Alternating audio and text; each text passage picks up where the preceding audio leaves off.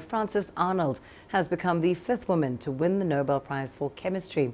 She's been recognized for her work in harnessing the power of evolution to generate what's known as novel proteins. These proteins are used in products ranging from cancer drugs to environmentally friendly cleaning detergents.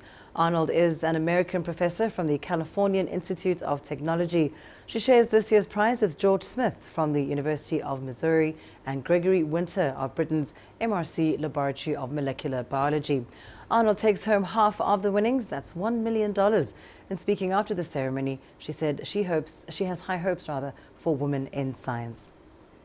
I am confident that the Nobel Committee will see the brilliance of the women who are coming through chemistry now. It's just such a rich resource.